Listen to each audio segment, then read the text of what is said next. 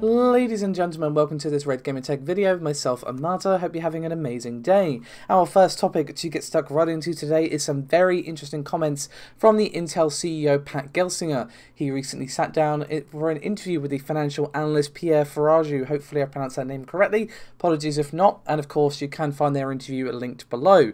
I am going to be merely skimming what he and Pat discussed. Anyway, so obviously the Intel CEO discussed numerous things, but the main thing I want to focus on is their strategy for the consumer, client and data center segments, and the main things from here are of course Alder Lake and the HPG Arc GPUs, which there obviously is a fair amount of excitement surrounding. Now obviously in the CPU market, which I am going to focus on first, Intel have struggled to compete against AMD and of course Ryzen. You know, AMD had their Zen Moments where they just kind of came out with this very impressive architecture, and it began the start of this huge turnaround for the company, and they have just been on an absolute tear since then, and Intel have again struggled to compete against Ryzen. So one of the questions that Pierre asked Pat was, will there be a Zen moment for Intel? And his answer is actually very interesting. He said, quote, "We have a number of things going on over here. We are rolling out the heterogeneous architecture that is part of Alder Lake, where we have big and little cores. You know, AMD only has one.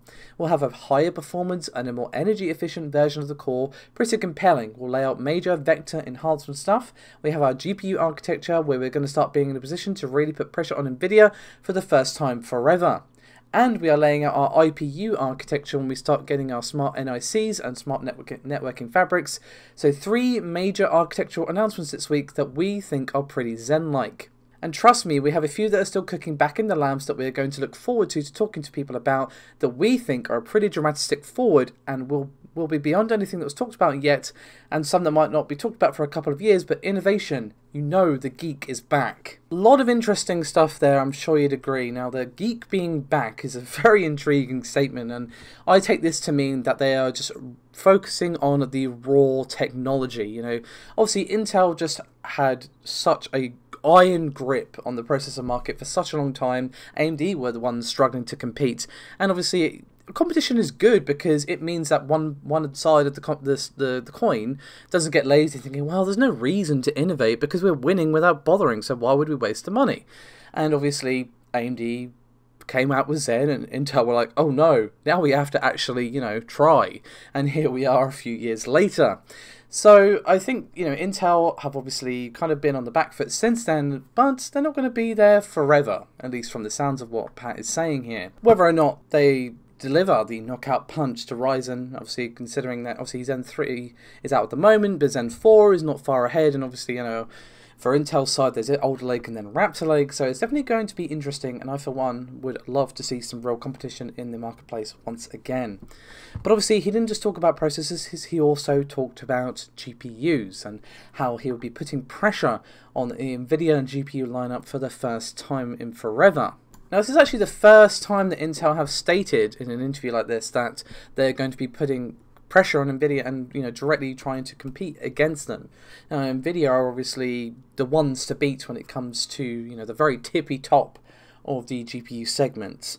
And obviously, we might not see the first iteration of XC, you know, topple the 3080 or whatever. But, you know, this is Intel's first foray. It might take them next time to really put some real pressure on Nvidia and obviously AMD as well. A third player in the market could be really interesting to shake things up, and if Intel actually do manage to put some real pressure on Nvidia, well, I think we can all agree that would be extremely interesting. Who knows what Nvidia might decide to come up with, because Intel's nipping at their heels, of course. Anything I say about that would be pure speculation, but I can't wait to find out. But we're going to move on now from Intel to AMD, as we have a couple of things for them. The first of which is some very interesting comments regarding the Samsung Exynos RDNA based chip. Now, the first tweet is from someone called Fronttron on Twitter, and they said, "New Exynos with AMD mRDNA will be equipped in the next year Galaxy A series. However, there will be differences. The mid-range chips will be a 2 CU config and the flagship chips will be a 4 CU config. The clock is around 1 GHz in testing. Since it is using the Cortex A78 instead of the X line, the performance throttling is very low, around 10%.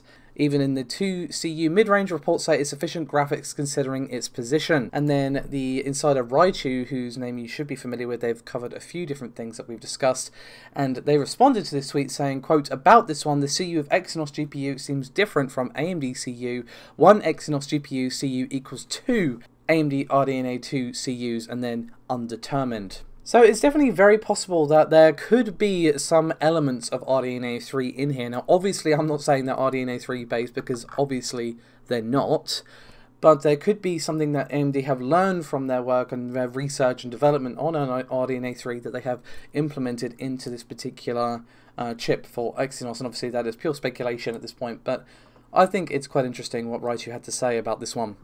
But we're going to move on to Rembrandt up next, as Greymon55, again a name you should be very familiar with, had to say about the Zen 3 APU that apparently is already in mass production.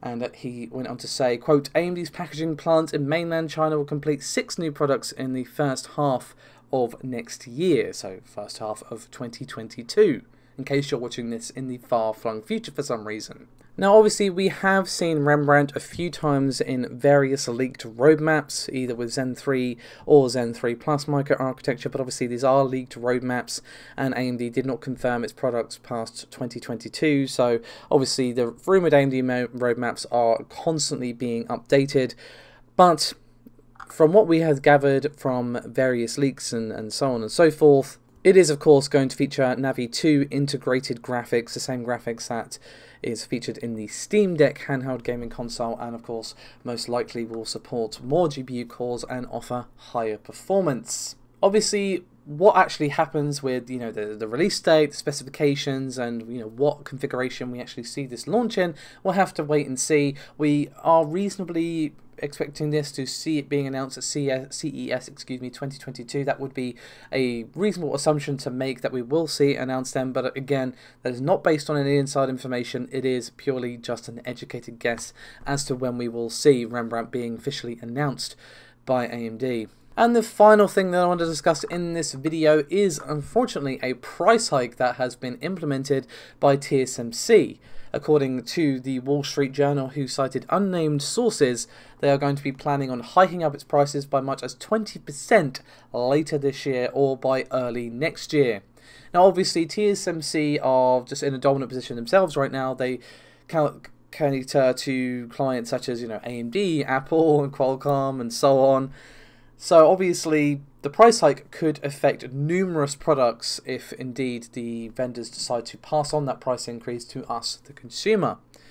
But what are we going to see? We're going to see 20% across the board? No. Thankfully that is not the case. So basically what we're going to see is a increase between 10 and 20%. It's going to be around 10% for manufacturing processes under 16 nm. Older chip processes will be seeing a 20% price increase. So basically newer stuff, like say 5nm just for example, is only going to see around 10% increase in price for the chip cost obviously, and then older stuff that's mostly found in cars will see a 20% price increase. Now obviously we do not know for sure this is actually going to happen. This is just according to WSJ's sources, but let's assume for a moment that this is a 100% guarantee. Yep, TSMC are definitely going to increase their prices. For the majority of chips it's going to be around that 10%. As I already said, anything under 16 nm is not going to be increased at 20%. So anything modern is only going to be increased around 10%. And obviously it's only for the actual GPU and CPU part. It will not affect the total bill of materials that much, because obviously when it comes to an entire graphics card, you're not just talking about the GPU chip. There's all sorts of things that go into it, of course. And if indeed the cost doesn't end up being put onto the customer, it could only be a % or 2 price increase. And obviously it's very important to remember that this will not affect Nvidia yet. Now obviously we have been hearing, according to various leakers and so on, that RTX 40, aka Lovelace, is going to be on TSMC's 5nm, so it could affect them in the future, but it does not affect them yet. Anyway, that's me done for this video. Thank you so much for watching, guys. Hope you have a wonderful week. I'll see you next time. Thanks for watching.